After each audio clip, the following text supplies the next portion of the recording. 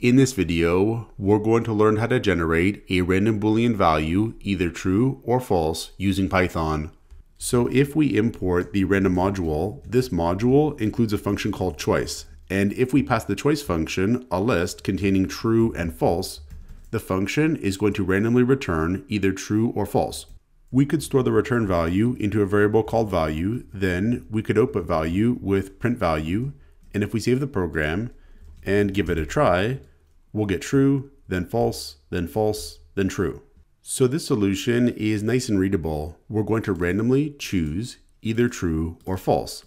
But there is a more efficient way that we could solve this problem if we use the getRandBits function of the random module.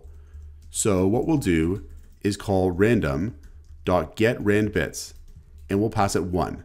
And getRandBits is going to return a non-negative integer with 1 bit randomly set, which is going to be either 0 or 1. We'll store that into value, and again, we'll output value. We'll also output the type of value with print, and then type, and then value. And if we save the program and try it, we'll get 0, then 1, then 1, then 1, then 0. And we can see the type of value is int. So what we could do is convert 1 or 0 to a bool using bool. So here we could pass the return value of calling getRandBits to bool. And if we save this and try it now, we'll get false, then true, then false, then true. And notice how the type is now bool because we're converting the int value either 0 or 1 to a bool value using bool.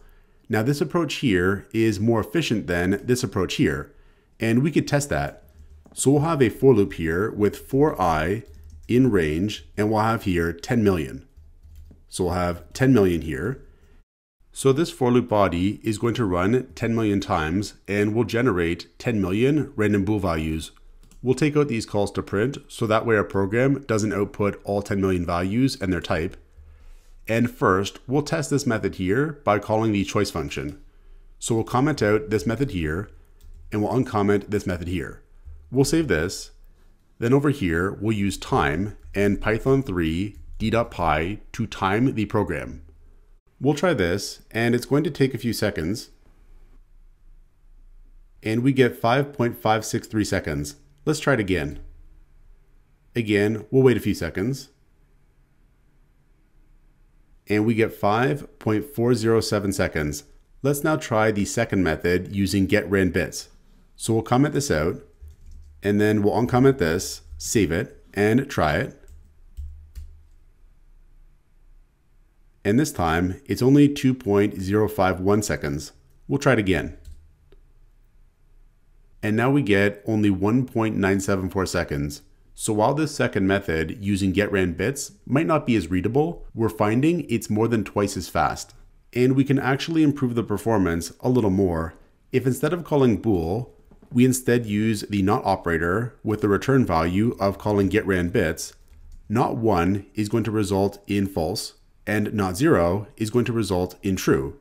If we save this and try it now, we'll find it takes 1.809 seconds. We'll try it again.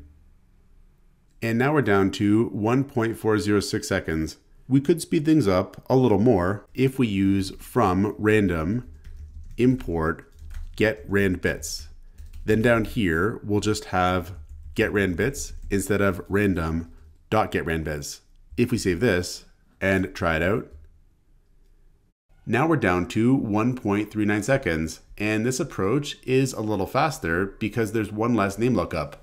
So this is how we can generate random Booleans using Python.